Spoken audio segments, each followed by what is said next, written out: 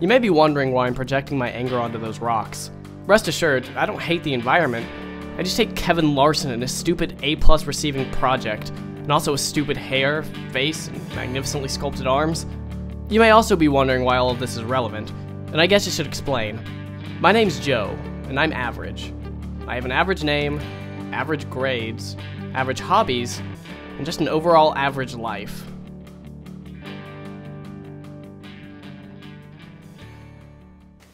And that is why capitalism is the best form of government. Kevin, great job. What an insightful perspective. Okay, Joe.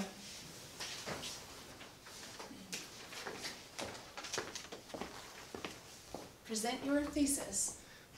In the great unending debate between capitalism and socialism, I would argue that socialism proposes the best system of government, for it allows equal opportunity for all of its citizens, allowing for self-actualization. Thank you, Joe. Remember, your papers are due next Friday. Among my many interests, such as embroidery, casual biking, and gaming, I'm very passionate about debate. My school started offering it this year as an elective credit. I'm one of the 4 students in the class who actually cares about it. Kevin, on the other hand, is short 3 of the 4 necessary elective credits required of students in order to graduate. Oh, yeah, and he also wants to get in Miss Krinsky's pants.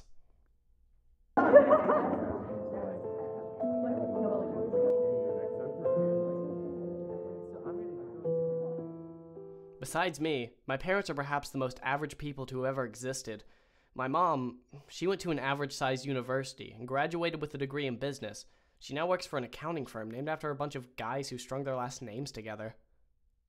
My dad, well, stepdad, also studied business and is an agent for a scammy insurance company.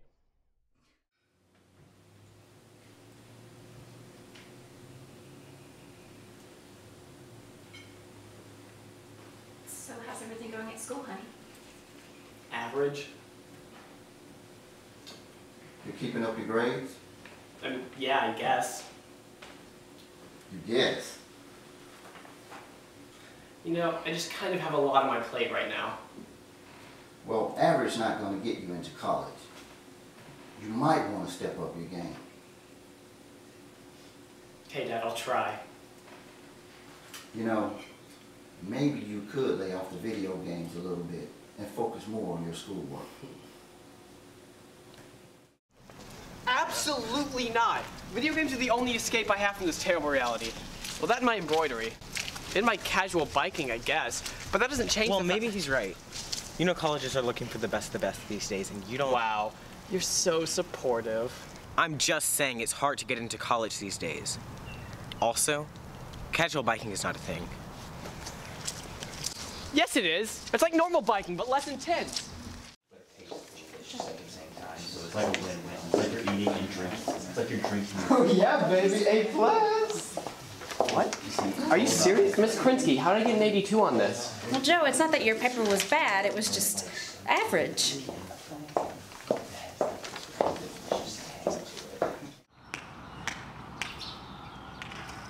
Joe, Oh, hey, Gemma. I tried to catch you in the hallway. You didn't hear me, I guess. Sorry, I've been distracted. Hey, do you know what you're going to write about from Miss Krinsky's paper? No idea. I mean, how am I supposed to come up with a persuasive idea with no prompt or direction? Right?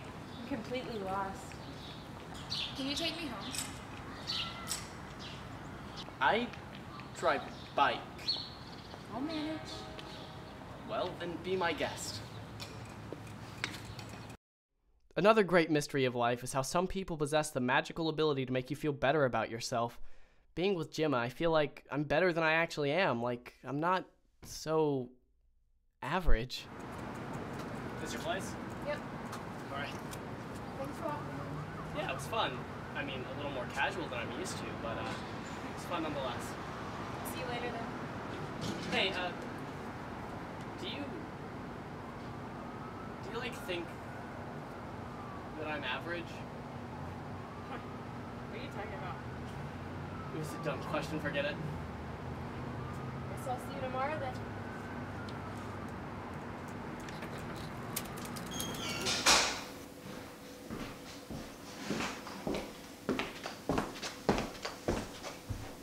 Care to explain? I was just with a friend. For 30 minutes. You know, I'm not in the mood. Oh, and you think we are?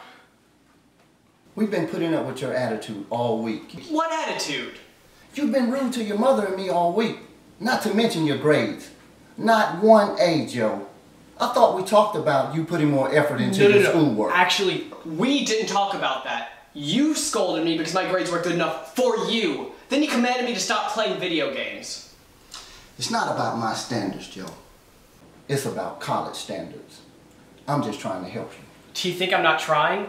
Do you expect me to just magically start being an exceptional student or an exceptional person? Because that's not how it works. That's not who I am. Joe. No, in case you've forgotten, I'm not special.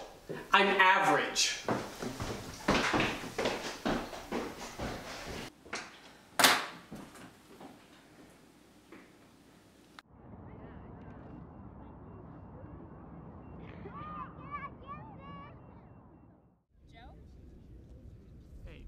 What are you doing here? I was gonna ask you that. You know what it's like to feel average?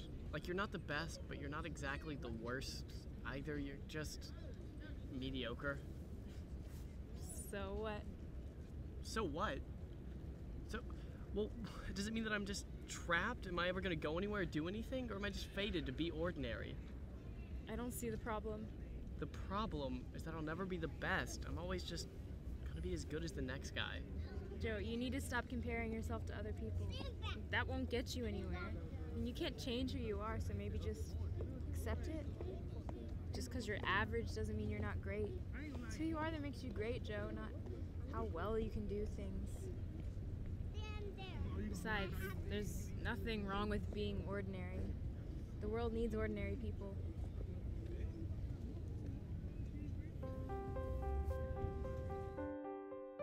One of the great mysteries of life is how average people do great things. I used to think that it was only the greatest, only the most outstanding people who achieved things, but something changed my mind.